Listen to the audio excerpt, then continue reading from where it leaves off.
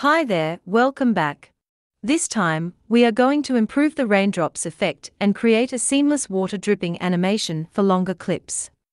Instead of repeating the same dripping animation that causes abrupt cuts in the middle, the water will keep dripping off the screen without interruption regardless how long it runs, just like we see in the real world.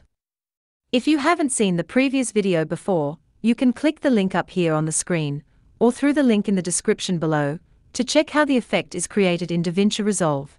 Today we will focus on making the displacement map for the long dripping water streaks, to achieve a continuous animation effect if we need it to run for longer than 5 seconds. With the new displacement map we're going to make today, the performance has also been greatly improved. It is now very practical to apply the effect on 4K videos. Here is a 5-second image clip with the raindrops template applied. Play the clip, and it looks very good. But when we extend the duration, let's say, to 10 seconds. Wait for the render cache, and play it again.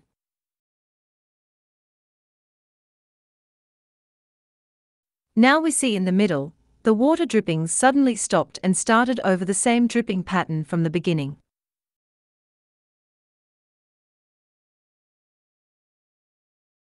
We can slow down the dripping to avoid the cutoff, and it works okay for clips of 10 seconds or 20 seconds.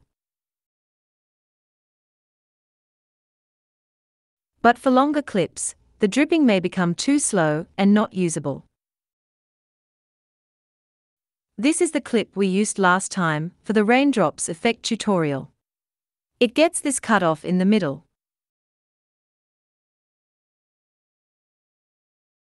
We will use it as the base comp for today, and create a new dripping map to replace the old one. Go to the Fusion page. These nodes are the ones used to create the dripping pattern. The idea of making a dripping effect is to generate some random positioned white dots on the screen, and using light rays to render the trails. Last time, we used the duplicate node and the jitter settings to generate the dots. Keyframe the dot position to mimic the water dripping down. But in this case it restarts the animation, which breaks the continuity of the water dripping down. To achieve a continuous animation effect, one option is using the particle tool, because it emits particles constantly and randomly, which will ensure the continuity and irregularity. Delete the first 3 nodes from the editor, we will keep the rest nodes of the comp. Add a particle emitter node and particle render node from the toolbar. Connect to the light ray node. Bring the render node into the viewer to check the particle output. Change the pre-generate frames to 100 so that we will start with some pre-generated particles. Select the emitter node. Change the region to rectangle. Set the width to 1. Move the region out of the screen from the top, because we want the particles coming down to simulate water dripping. Change the style to blob. Set the size to 1. Variance to 2. Go to the Controls tab. Set number to 0.1. Increase the lifespan to 1000.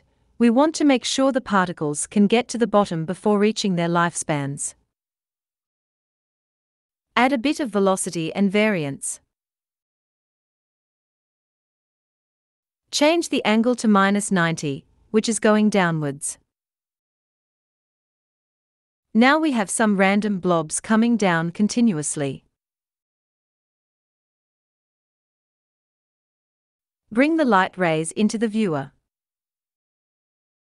And we notice that the lines disappear all of a sudden when they reach the bottom.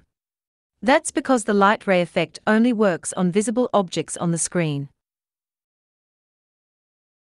To resolve this, we will extend the height of the particle working area, so that it can produce light rays even though the dots are out of the final result view. Add a background node to the editor. Merge the light rays node with the background. Connect the new merge node to displace node. Select the render node. In the Image tab, uncheck the Auto Resolution option. Modify the width and height with simple expressions. Link to the width and height of the background node. This will ensure the working area matches the width of the comp resolution, but with the height doubled. Move the emitter region out of the screen. Select this new merge node. Bring into the viewer. Move down the output of the light rays to alight with the top of the screen. Bring the Media Out node into the viewer. Play the clip. This looks pretty good. And there is no more dripping restart in the middle of the clip. Another option is to use the FastNoise node, which is my preferred method. FastNoise is a very versatile and powerful tool for making a wide range of visual effects and animations. And it is also very fast. Similar to what we did earlier, delete the first 3 nodes. Add a FastNoise node to the editor. Show the FastNoise result in the viewer. Change the color type to gradient. Move the black color to the right, and close to the white color, around 0.9. Set the alpha to 0, so it turns transparent. Move the white color a little bit to the left, at 0.91. In the Noise tab, set the detail to 1. Increase the brightness to 0.3. Scale up to 10. We now have created some random white dots. They look a bit blurry. Go to the Color tab, move the white color a tiny bit to the left. Okay, this is good. To animate these dots like water drips, we can keyframe the noise center Y parameter. Instead of keyframing the parameter, we can modify the center with the XY path.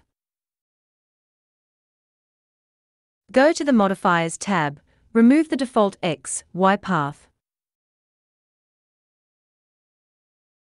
Modify Y with anim curves. This will animate the Y parameter automatically as we play the clip. But they are rising up, not going down. Go to the anim curve section, check the invert option. Now they are moving down. We can also easily adjust the animation speed by changing the scale. Increase the value to run the animation faster. Or decrease to slow down. Link the FastNoise to the light rays node. Bring the media out into the viewer. We now have the water drips running through the entire duration, without interruption in the middle. But there are 2 things that need improvement. First one is like in the particle solution, the dripping lines shut off completely as soon as they pass the bottom line. This can be resolved by extending the noise working area, like we did earlier. Add a background node. Merge the light rays node. Connect the merge output to the displace node. Select the FastNoise node, modify the image dimension with simple expressions. As we did earlier, link the width and height parameters to the background node. Select the merge node. Move down the light rays output to align with the top of the view. Next thing is it lacks some variations, like sizes and dripping speeds. We can address this by creating 2 more instances of the FastNoise node.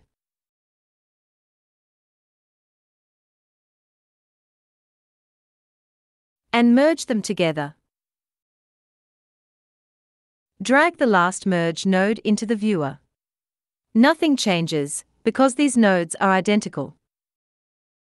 Select the first instance. De-instance the center parameter. Double-click to reset the parameter.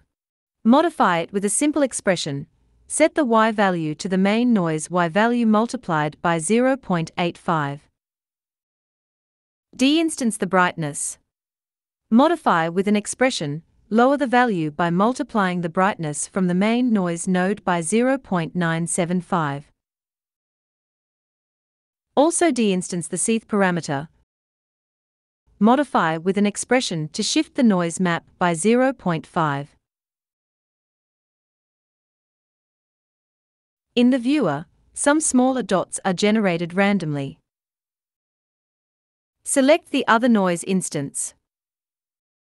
Similarly de-instance center parameter. Modify it with expression, this time multiply the Y by 0.75.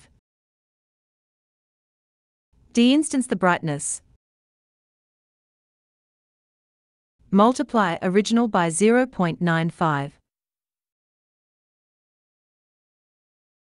De-instance the seeth parameter. Shift the noise map by 1.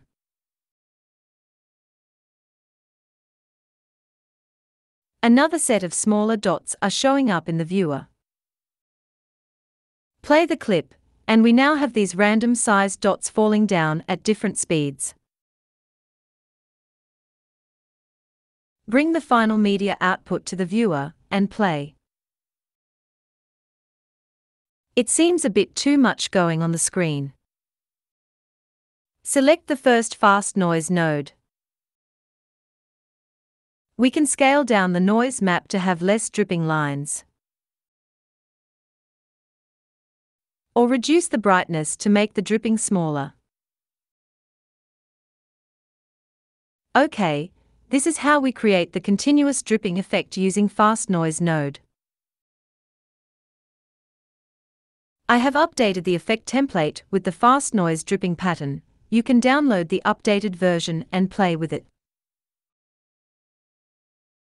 In addition to the changes made with the dripping map, I also added more parameters to the inspector.